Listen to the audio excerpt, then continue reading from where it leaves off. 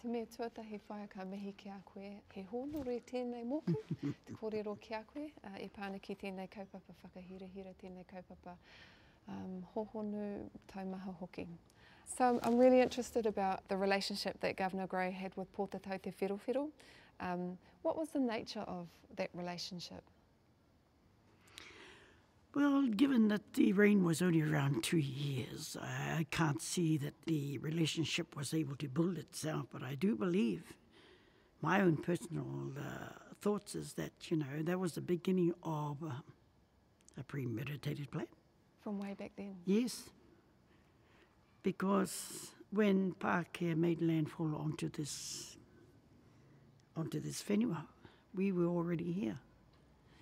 But with the whole intention of finding somewhere to live and somewhere to claim under the auspices of God and the reign of Victoria, is that they came here with a purpose.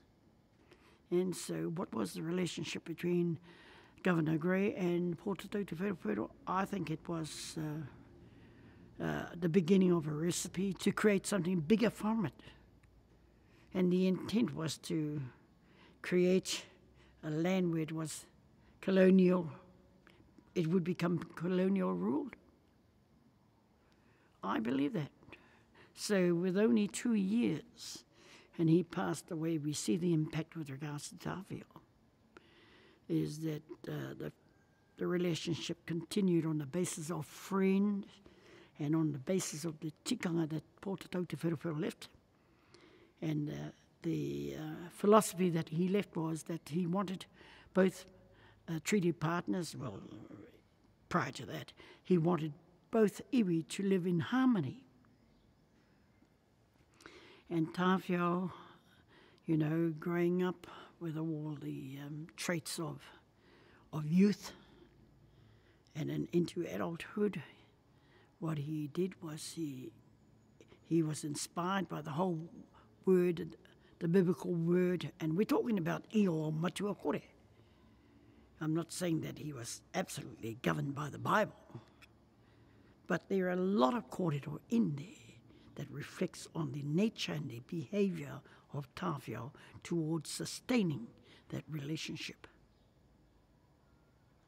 But it became, as the years went by, the relationship started to thin out. The whole picture of the nature of the relationship with Pōtatau Te Wherowhero, it began to expose itself, I suppose. Exposing itself to the real nature of the beginnings of that relationship. Would you say that relationship between Kingi Tāwhiao and Governor Gray came to a head here at Ngārua Wāhia when they discussed standing the kingitanga down? Can you talk to us about that? I think it's prior to that. Prior to that, because the relationship between Gray and Tāwhiao, it was built on the philosophy of that harmony, the harmonic relationship. But however, it started to fragment because Tāwhiao had made it very clear that there were certain boundaries that were not to be breached by Gray.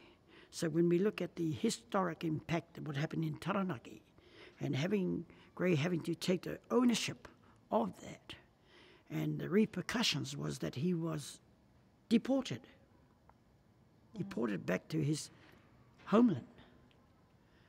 And having his mana impacted upon like that, is that I believe that history tells us is that when he was deported and he spent 5 years, one would say, in the cells waiting to be able to return to New Zealand.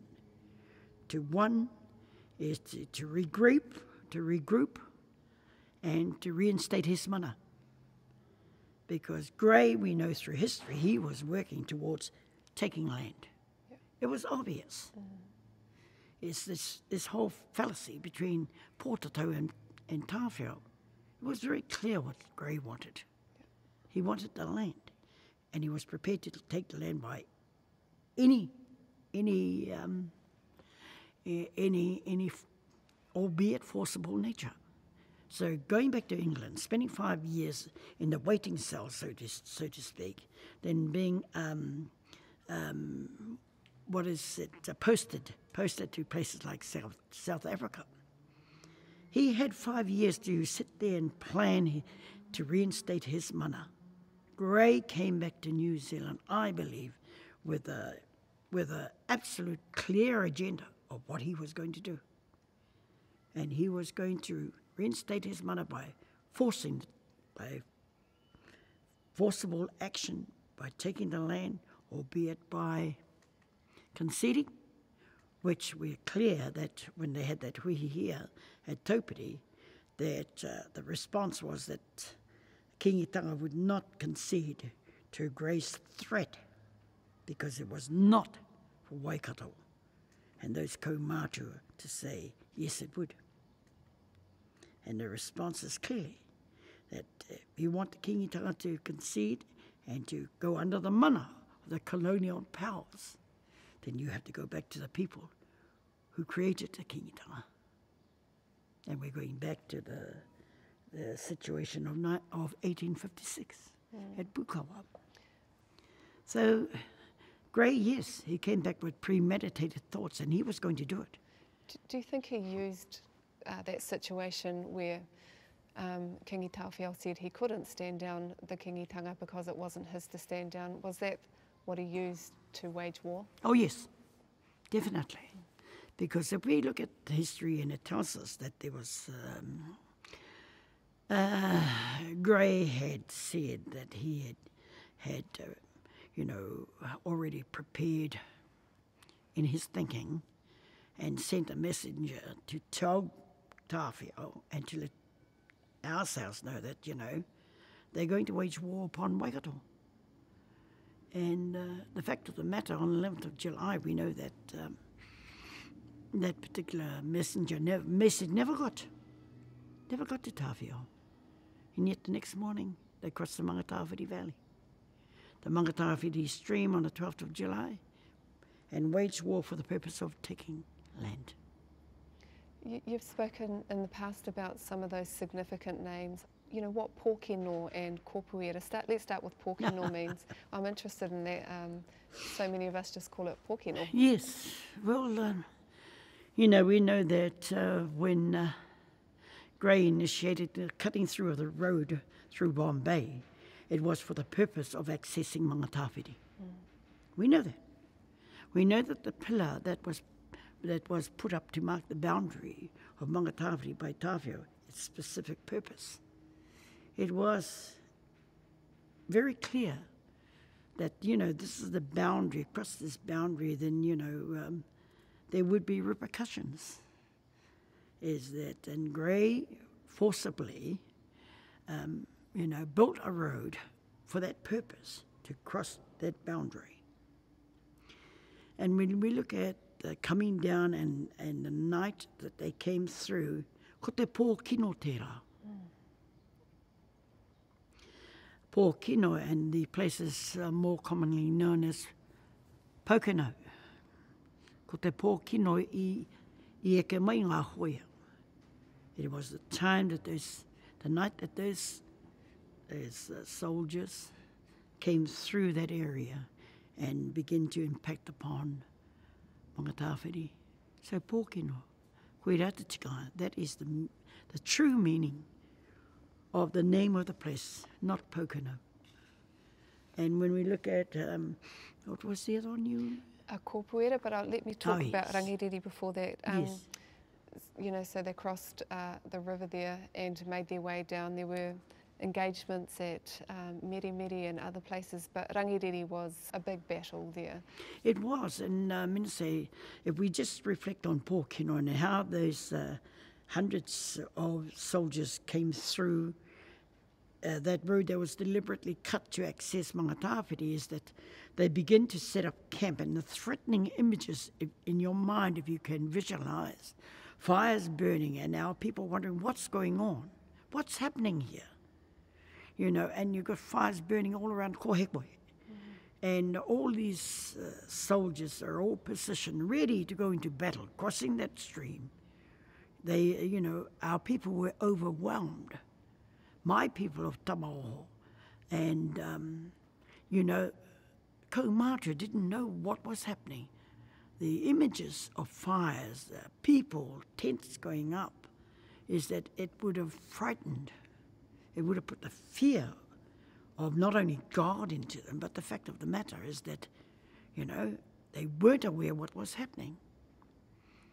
And so when we look at that, we look at Pōkeno, and as we moved through the whole passage of how these soldiers mobilised, how they were mobilised to take control of all that land, we look at the redoubt that was established at Mere, and we look at the marae that was established, the fake marae, when in fact the original Tuturu marae was further back. And so we look at that as how our people begin to try their best to prepare themselves for the worst to come yet. Is that as we continue to move along that the whole journey and in the impact on Rangiriri, we look at that as,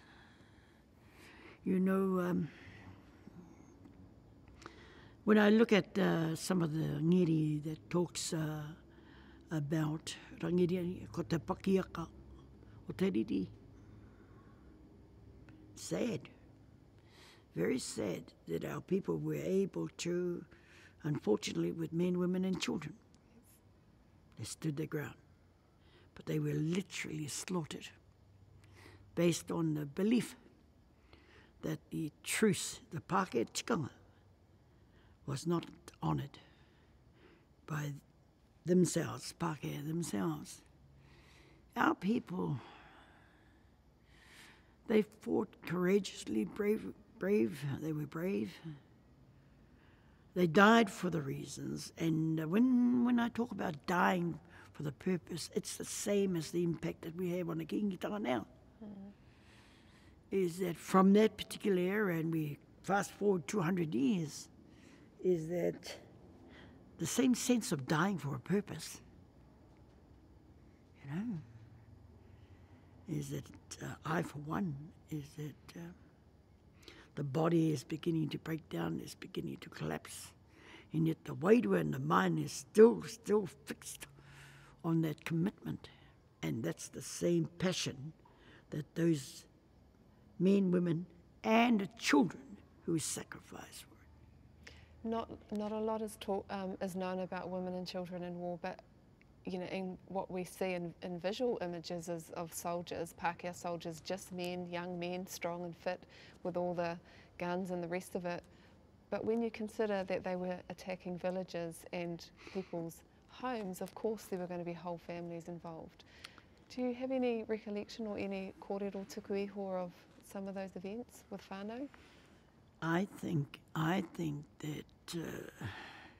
he kōrero tuku iho, stories handed down, but when I look at that whole scenario about these soldiers, and I'm going to go back into another Mamae's thinking, is that when the Europeans, the new settlers, made their home here in Aotearoa, is that the whole establishment of a constabulary, soldiers, men were taken from anything. They were made up of thieves, drunkards. They were made up of men who did not have any value for lives apart from their own. I mean, those numbers, the capacity of those numbers itself tells me that when they came off those boats, they brought them from England, they were worse for wear. They're the worst kind of human beings you could ever think of, because they only wanted one thing, was the land. And so they were recruited based on the whole philosophy of the mind, is that it doesn't matter, you don't have to worry about killing men, women, and children. Your objective is to take the land by force. And for me, that's how I see the image of the 1700s, the whale boats bringing all these people, you know, and introducing alcohol. The whole idea around obtaining land for nails, axe, blankets, the whole scenario. But I do believe that they were fixated in the mind that it wasn't about who you killed, it was about the objective of your killing, the killing nature. That's the whole doctrine of discovery. Yes. You know, with, you know, the Pope at the time giving permission to just take the land, and Exactly. if they weren't people of the Christian church, then they weren't to be treated as humans. Well, exactly, you know, the fact of the matter is that say, look up, pray to God while we take your land, is that our people believe that God was the Saviour, you know, because, again, we go back to the harmonic statements that was made by Pōtatau Te Wherewaro, is that living in harmony with your new neighbours, the settlers, our people were responsible for feeding them, for providing land for them to live on. But that wasn't enough.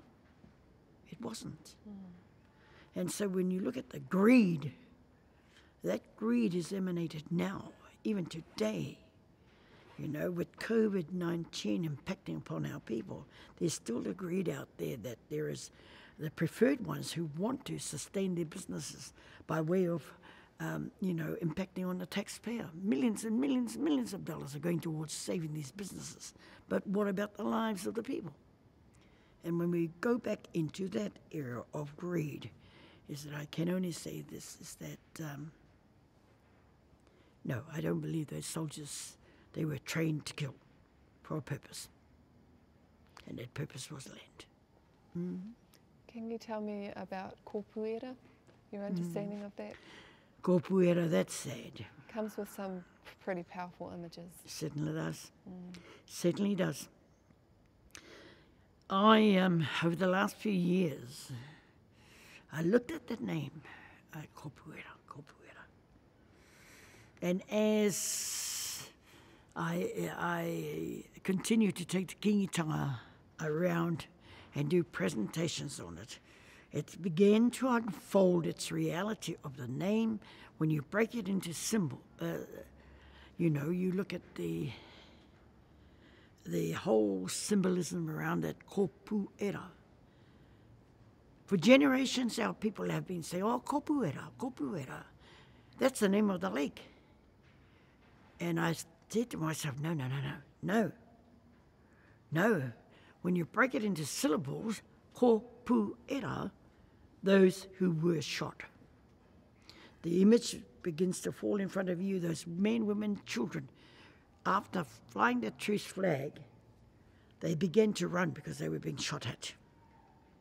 Kōpu, those who were shot.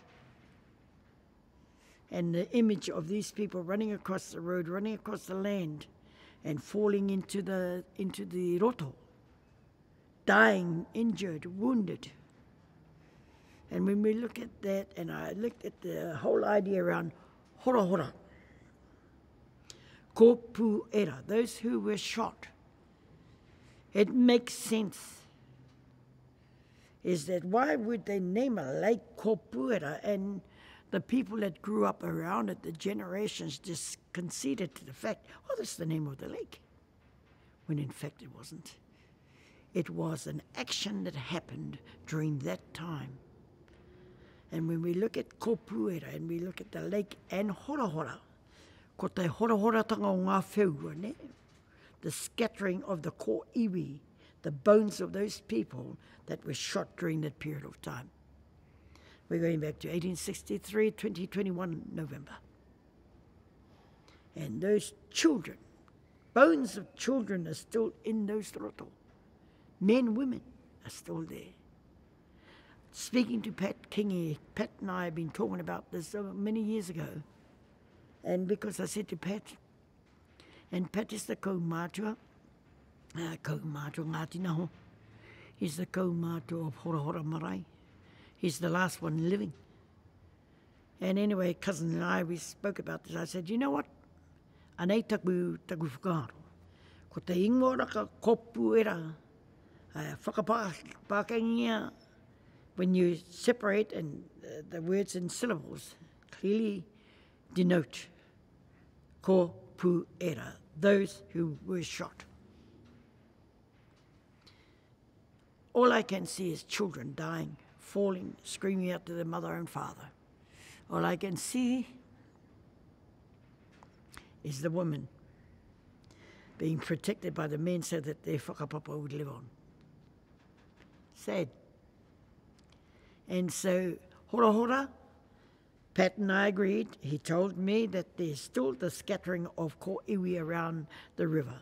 When the water recedes, they saw at that particular time whiua, human bones, alongside the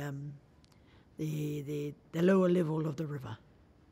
So, you know, when we look at that whole idea around kopuera, and we look at Waikato Horoponam, it has the same concept. Those who died, who were shot, fell into the river, they died there. Warriors that fought battles, they died, and they're still in the river. The ko iwi is still there. But, you know, when we come back to the colonial period, is that the whole impact on rangiriri is that those names around that area, ko te pakiaka o te riri, the whole fury, the whole spirit around that fighting to maintain the last bastion of land. It was the last we had as Waikato, and that was taken too. Our people were imprisoned. Our people were killed. And years, generations later, the land is returned. But you can never forget what happened there. I just think that now, rangiriri is accessible as a learning tool, an educational tool, for people to understand why land had that value to us. It wasn't about money value. It was a taonga tuku iho that we were responsible for as guardians to look after. And that's why our people fought and died for the land. Can you tell me more about that story about erere, like the securing of whakapapa, so the men who died and told their whānau to Well, you know, in order to sustain the whakapapa, there were those women, those children, and there's the lineage there. And it was important for the whakapapa to be maintained. And so the men yelling out, erere, you know, ketere erere, they were running, all running towards where they thought they could find refuge. And yet, the cowardly action by those soldiers, authorized by the colonial powers, kill, take the land. And so, erere, it brings to mind today, we just farewelled our relative. And in my karanga, in my maiaha to him was erere roimata, kia tauake koe, kia rere koe I rungi te karekare o toawa. Ne? Kia puta atu koe, ki te moana nui a kiwa, kia tau atu koe ki te kāinga whakamutu ngā kore, mō tātou katoa. And so erere, again, that spiritual concept around that side of using those words. But when we come back to the physical side, erere was to the men would die so that their women folk and their children would survive. To tell their stories. Yes, to tell their stories. And to talk about the courage of the men that died protecting the land. My tupuna was there, Takerei was there. There was many of those men that were there. We also reflect on Kawau Island, you know, how they were imprisoned. And for what purpose? Gray had already devised a scheme where he could use prisoners to develop the land so he could benefit from it. And we see now, you've got a building there that reflects the whole nature of the man. It wasn't about the people, it was about him. And so, yes, it is quite sad. Brings tears to my eyes. And I think about who ki te rangi who have just farewelled. He re rea tukoi. He re i rungi te kare o toa wa e re ne. Ngā whirina ki tanga katoa. So we look at the estuaries that join into the river itself and unfold into the te moana nui ākiwa. And yes, so there's one instance of using that phrase erere, and the other was to protect the whakapapa. Can you tell me your understanding of the white flag event? You know, the white flag event is that it's captured in the artwork of Fred Graham, the sculpture of international renowned sculpture of Tainui, of Kahukura and Kuriki Hapu. And it denotes the whole idea around the symbolic truce, the white flag, is that that's a Pākehā tikanga that. And it was supposed to be our people, well, they thought they knew what it meant, when in fact, it for that purpose, it was used as a weapon, as a tool.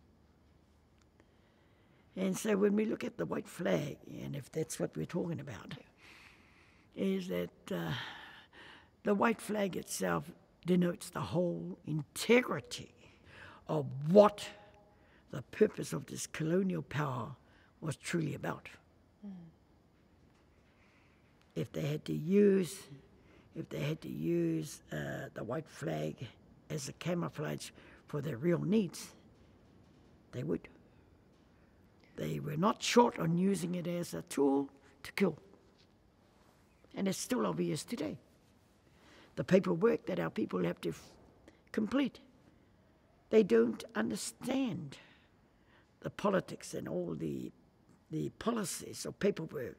So our people sign on the bottom line. They sign away their lives. It's one way of destroying. It might be slow, but it's working. Because the health of our people is deteriorating, is that we're the highest in imprisonment, we're the highest in bad health, unwell, and I'm talking about myself as an example. But the white flag is that I see that as the paperwork now. Mm. It's the paperwork that's written on white paper, when in fact it's delusional. It's absolutely delusional because we all believe, yes, if you don't sign this, you will not get that. Yeah. It's blackmail. It's absolute blackmail, and the thing is that if you challenge it, then they make it more difficult for you to access any support from this government under Article 3. So that white flag was very symbolic of the treachery and the destruction of a people at Ranginiri. So my whole interpretation of that white flag, today it represents the white paper that all your details are written on. You are just a number. And if you don't comply within the policies of that white paper, you become literally brain dead, body dead, physically dead. A rebel. Yes, very much so. Mm.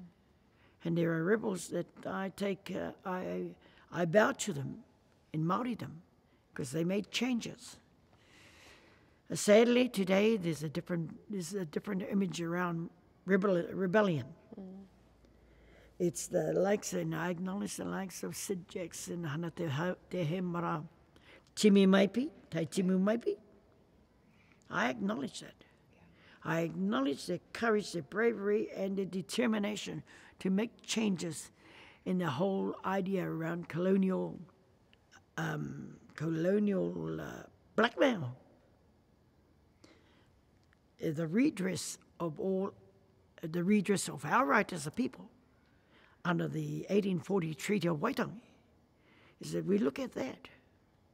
And again, is that being respected? We still have to fight. We still have to qualify our right to support systems under Article 3. Inuit. You know, when you start pulling those out, they start closing down. The paperwork, the white flag, the paperwork gets heavier and heavier. They change the goalpost so that you don't understand it. By the time you understand it, the goalpost has been shifted. It's deliberate. I wonder what, given what we've just talked about at Rangiriri and Meremere and those places, the fact that there's now a prison sitting in your backyard, what's the irony of the prison in your backyard to you? It's deliberate. It's deliberate. It's a statement of power. It's deliberate, is that by building those institutions on our land, naming it, giving it a Māori name, it's clear what the intent is. The high rate of Māori in prison, it's very clear that when I look back at people like Governor Gray, is that his wairu is still alive in all this, because it's clear, imprison the natives. You know, limit the support for natives. It doesn't matter whether they've signed on a paper. Irrespective of that, they have no value. We've got no value. Anybody who has value is either brought off by colonial process, paid a huge salary, these golden handshakes. They become,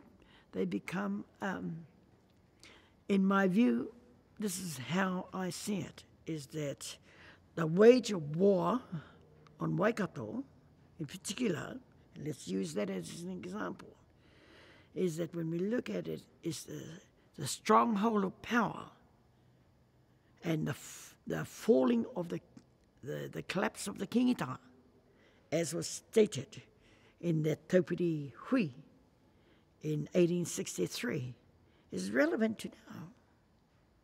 It's relevant because our people have become subservient. 90% of our people is still yet to benefit from some of the claims that's come through.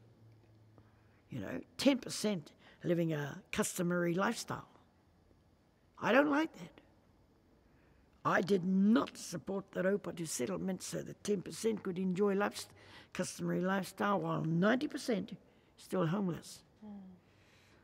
The argument that was earlier stated around the 1990s after the settlement was that the claims money could take care of our people. Why should it? Why should it? When Article 3 is there. So we look at that whole scenario around our well-being as people. But once again, you know, not of any Waikato descendants' fault. No. Waikato are left to actually ask themselves the question of whether Article 3 should look after people or whether the claim should. You know, so the problem's been left with the people of Waikato again. I know one thing, that when Te Kotahi, Sir Robert Mahuta, he was very clear on the fact, is that Article 3 is the responsibility of the well-being of our people. Under Article 3 is the responsibility of the government. I totally agree. But while we're waiting for handouts, we've got also the claim, is that the claim has to be utilised to be able to create those support systems to better ourselves. Agreeing to the settlement was for the purpose of establishing an economic base. That was the purpose. And yet we still find that, you know, while we're establishing these little portholes of businesses and development, is that we're still declining. Our people are still declining. On a more of a social aspect, what would you say was the impact on the war on Waikato? I like that, the war on Waikato, not the Waikato land wars, the war on Waikato. And I think first we need to maintain that statement, war on Waikato. Too long, the Waikato land wars has been used to describe what happened in '83. We didn't initiate that war, so I like that me, I like that war on Waikato. And I think that should be the label for this kaupapa. I really do. To take it away from the ownership of constantly using Waikato land wars that will stay there forever and ever in the generations. So when we look at the whole idea about the war on Waikato, it was very clear what the intent was. It was very clear what the outcome was. It was very clear that we suffered. We suffered. We were dispossessed of land. We lived in poverty, and yet we were once the richest and the wealthiest tribe. And yet, within the wave of a wand, 5 years after this man returned, he destroyed everything we had, everything. He took away everything. And the disease that they brought, that was their gift to Māori. It made its way from the north down to Waikato. We lost our people, not only through the forcible taking of land, but we also lost our people through the disease that they brought, the Spanish flu, you name it. Today it's the COVID. And so when we look at that, how have we survived? We've survived on the philosophy of what this house, this land means, what the statement ko ngā rua wāhia tōku tūraka o awai means. We have survived because of the faith and the belief. We had nothing else, nothing. Is that those kaumamatua came through that period of time, then with the resurgence and with Te Pua coming back to take responsibility of looking after her people on the I would say, was it a request by Mahuta? I don't think it was a request. He literally begged her to come home. And she did. Finally, common sense prevailed. She came back. And we began again to restore ourselves, the dignity of our people, the whole quality of life. We had to start from nothing. Start from nothing. Mai tūpuna, Ngāti Tamo, at mga tāwhiri, they died. They died, not only killed, but they died from this impact of something they could not see, but yet feel. So if that is a picture of what we were deprived of, deprive is a good word. And yet, to think of another word to describe it, it would be murderous. The murderous intent to take land, to destroy people, and to destroy us as Māori. Start with the head, break the kingitanga, break the back of the kingitanga. Try to destroy the kingitanga, you destroy everything else. But no, it became stronger and stronger. Sadly, yes, through the loss of 1.2 million acres of land that we've been able to establish an economic base to once again to build not only our wairua, not only ourselves as a people, but to build something tangible that can move into the new world without losing the whole tikanga around the past. If we forget the past, is that what purpose is it of you and I talking about this today? So the past needs to be there in your face. It needs to be able to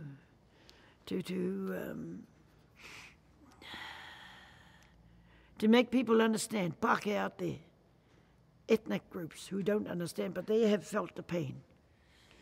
Is that in particular the other signatory to the Treaty of Waitangi? You need to understand the impact that you created upon us as people. The whole idea for me is that I'm lucky I'm the last of here Tūranga Wāwai. My family came here in 1921. That's 99 years ago. I'm the last left. There are other aunties out on the streets. They've chosen to live in neighbourhood streets. But when you're left to hold the wairua and the mauri of the haukainga, it's another thing. And as the repository of information, of historic, cultural and traditional information, it's quite daunting to think today that if I died, all this information would be gone. We're so grateful that you're sharing some of it with us today, and it was interesting because you said to me at the beginning, reo Māori or reo Pākehā mihi, and you said let's do it in reo Pākehā so that everyone can hear the story. Yes. So what is it that you want Pākehā New Zealand, Pākehā New Zealanders from Waikato or from Ngāru Wāhi or wherever to learn from this? I think the world needs to accept the fact that the impact on ourselves as Māori was unbelievable. But the difference between Māori and any other ethnic group, and this is what I believe, and this is the way my granduncle described it, to Mokai Kātipa, who became the husband of Te Puea, he rangi. And in the old days, we used to have buildings around this area here that we're sitting in, and one of them was called Akara. And Akara was the last building made of ponga. And it was symbolic name, and it represented a pākehā. He was the manager of the Farmers Trading Company over town.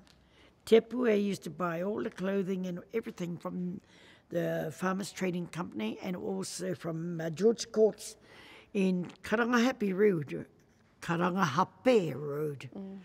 in Auckland. And so when we look at that, Tumokai sat with us one day. We're sitting having a cuppa, relaxing in between meals during the coronation. And he started to tell us, and he described the trees.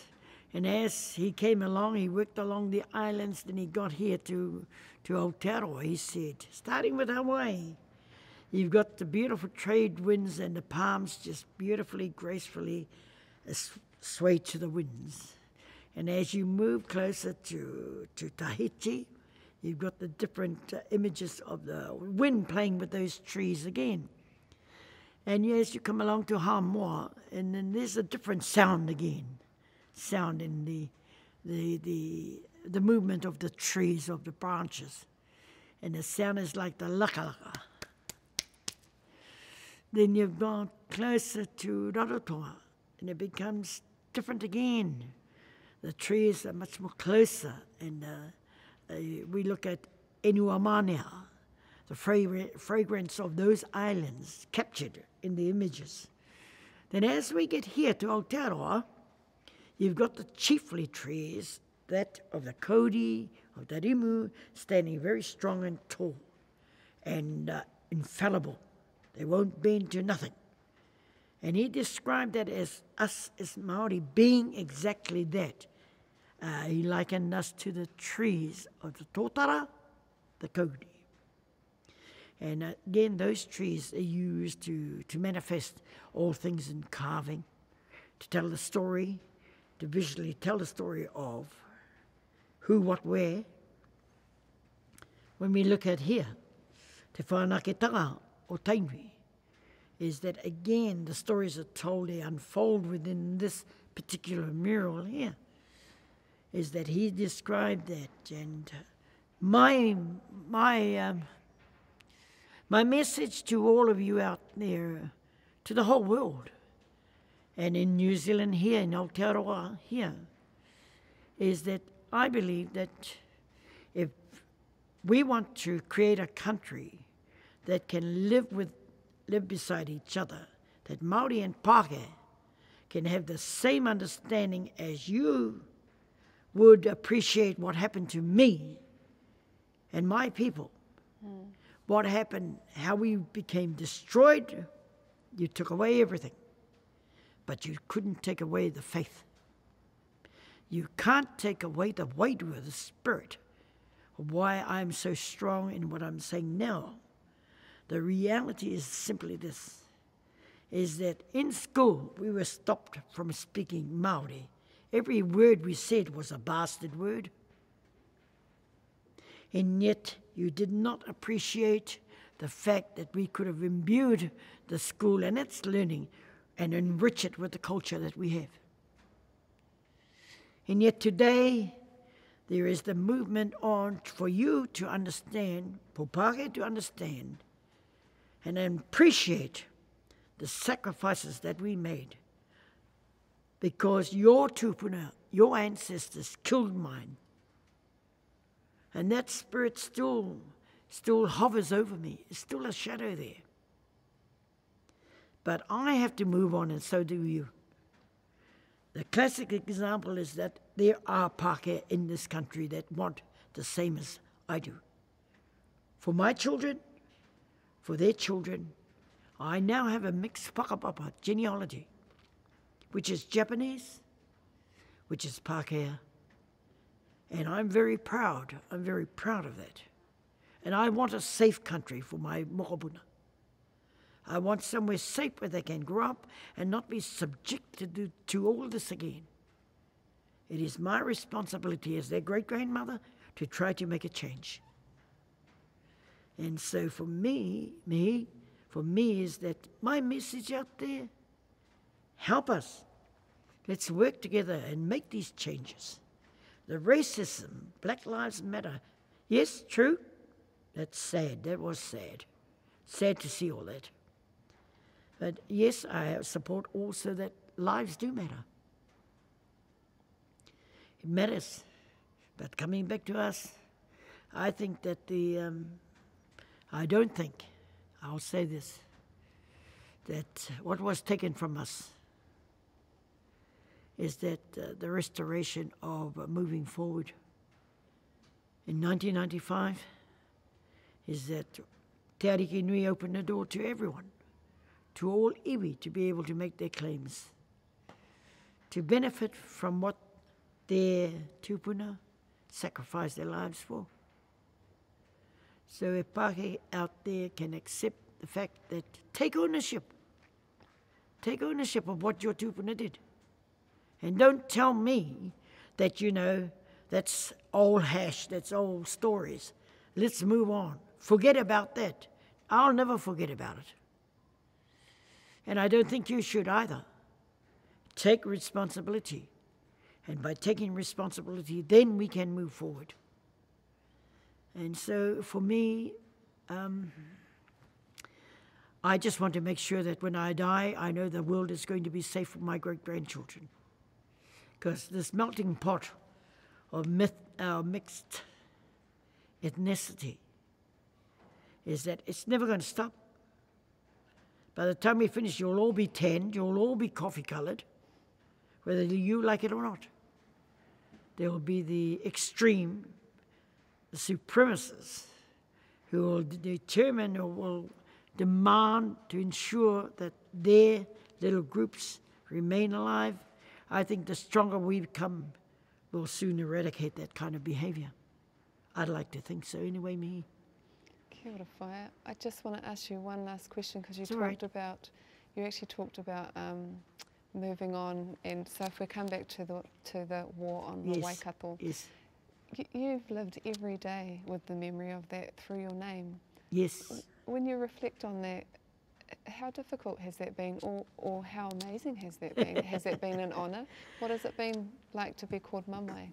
Well, when I was a child, I went to school, and the name became bastardised, Mamae, Mimi, Mai, and Mai Maich, all those things. And I hated the name. Because my birth name is Te Rangi Aroha. So you've got the extreme of two different scenarios in a name. And they bring about two different spirit. And so as I grew older, and I thought, I don't want this name. I don't want it. I want my birth name.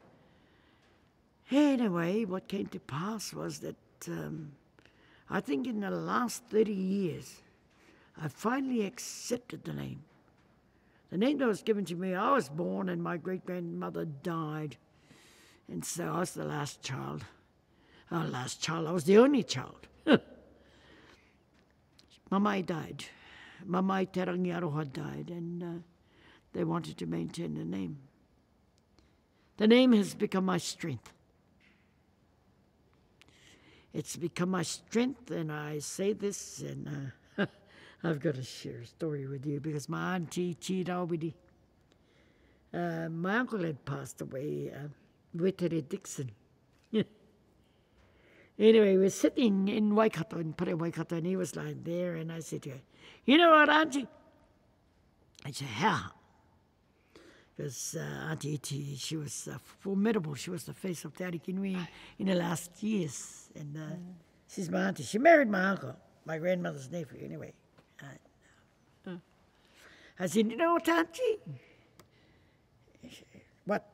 I said, "You know, when I die, I'm going to be formidable. I'm going to be stronger, and I'm going to be, my name is going to be there forever." She said, "How come?"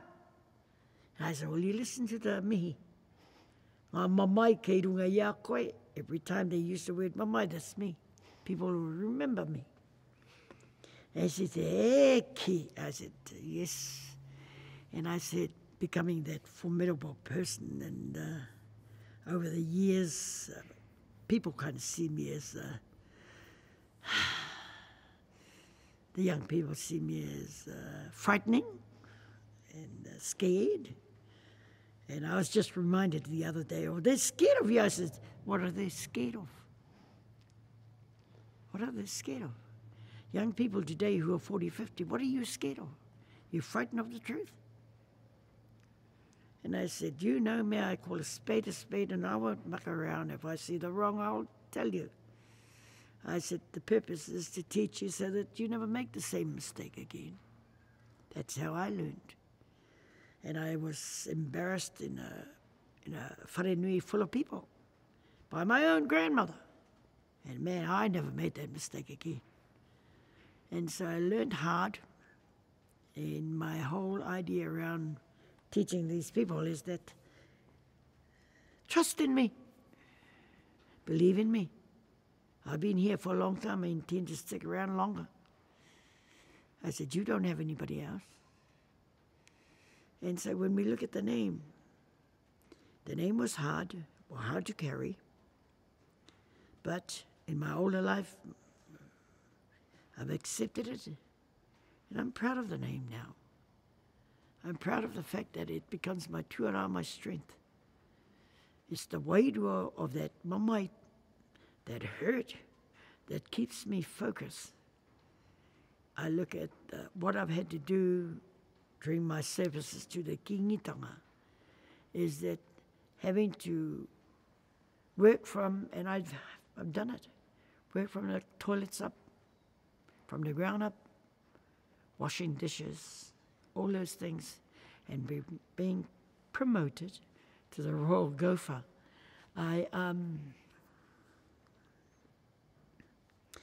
It's a balance of where you start from the bottom, you work up.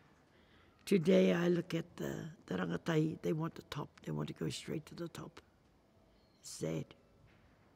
Sad. I saw on Facebook a text, it was a post that said to those scholars out there who've got PhD, now's the time to come back and take a personal journey with the tea towel. And what does that mean? I said that on Facebook as I've been having shows on Facebook on Sundays, is that commit one day of your life to your marae. One day for the rest of your life. One day. Then you can enjoy the privileges that your marae has to offer for you. Don't come back and just pick up the tea towel for one day and stay away till 12 months later and you come back again. One day of your life. Every day. Every week, sorry. Just commit one day. And you'll find that the doors of your marae will open up to you. So, the mamae, the name, it's synonymous with everything that people do. It's always heard, it's always spoken about, it's always there, it's in your face, I'm in your face. And You know, when they say, oh, Auntie Mamae, now they're beginning to appreciate these older teenagers that are 40, 45. They're beginning to see the value of what Auntie Mamae has to offer. And moving beyond the whole idea around this, we're scared of it. It's of your own making. When you don't understand people, you don't take the time to sit down and get to know people and get to understand the value that they bring you. Is that whole idea around rangatai going into the new millennium with your kite, it's all empty. What's the point? You have, you know, we were gifted the 3 kits of knowledge. And yet, when you go into the next phase of the generations that's coming after you, what have you got to give them? Nothing. So yes, Auntie Mamae, I'm happy with the name. I'm happy with the whole image around it. I'm happy that I'm going to live forever, even when I die. And so that story with Auntie Ichi, I said, you know, Auntie, when I die, everybody's going to come here. They're going to be chock-a-block in this party. She said, why do you say that? I said, because they want to make sure I'm dead. and I said, even right to wherever I'm going to go. Taupiti, I want to make sure. It's just a figure of speech. And I like to know that I'm going to leave a legacy that is valuable, that's the knowledge I have. It's not mine. I can't take that to the grave. Tainui said years ago, she said, kaue haria o taonga ki te rua. And in what came to pass was simply the fact of the matter is that I believe in that. I believe in what te pue. She is my model. And I'm not copycat, but I try to undertake and fulfill what she could never have done. No, sorry, what she didn't do. What she didn't do in her lifetime. There was so much that she wanted to do. So much. So yes, Mamae, I'm happy with the name. Kia ora, so are we. Tēnā koe, whaia, nō mātou te whiwhi o Zrawe. It's all right. Kōrero. Thank you.